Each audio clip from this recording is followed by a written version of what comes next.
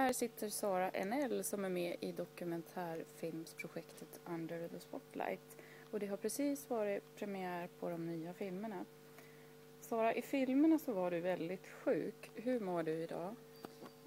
Ja, idag är det 29 oktober och filmerna och korten togs i januari-februari. När jag var väldigt dålig som sagt. Men idag mår jag faktiskt bra. Jag mår inte jättebra. Jag har ju fortfarande min sjukdom och så. Men den är mycket lugnare idag i alla fall. Så idag mår jag bättre. Hur har du tagit dig tillbaka? Jag fick väldigt mycket hjälp av sjukvården.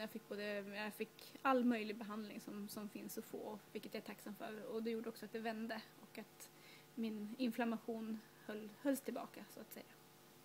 Kan du jobba idag? Ja, idag kan jag jobba heltid. Jag var sjukskriven då men nu jobbar jag heltid och det känns väldigt bra.